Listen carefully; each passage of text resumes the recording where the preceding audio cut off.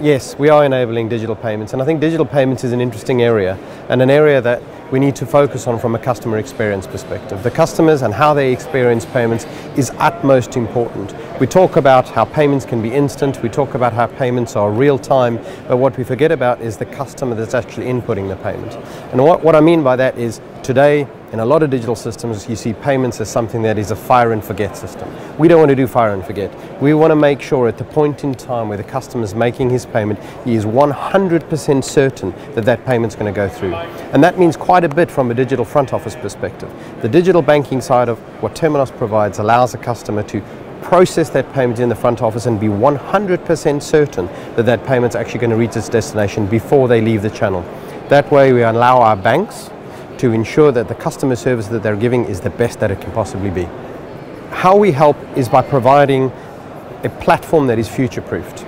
We know that technology changes fast, it changes all of the time. So it doesn't matter if it's an Apple Watch or an Android phone or Huawei's new operating system. Something new is going to happen all of the time.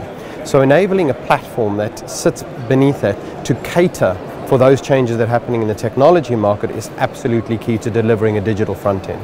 It means that when iOS 13 came out, which is I think yesterday or the day before, that we can very quickly adopt anything that's new from a technology perspective within that application. That allows our banks to use that technology and to adopt that technology as they need to for their particular clients. It's all about how a bank engages with their customer, and that engagement has to be omni-channel. It has to be through any device at any time, regardless of the type of interaction that the customer wants to do. And most importantly, it has to be convenient.